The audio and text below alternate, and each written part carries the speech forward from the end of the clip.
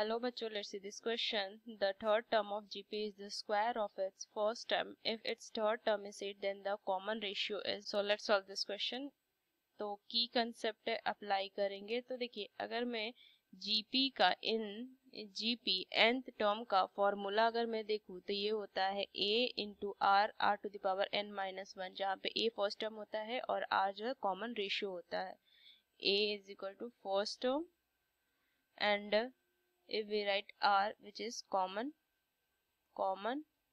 ratio.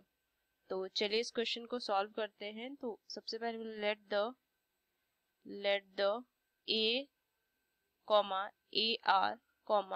ar to the power 2 and so on. So first term is a, second term is ar and third term is ar the square. So in the question the given third term of a GP ar square is the square of a first term. So this is the square of a first term. So we can write here. So if we cancel a to this square, so a equal to r square. We can write here. So if we solve further the third term which is given ar square is equal to 8.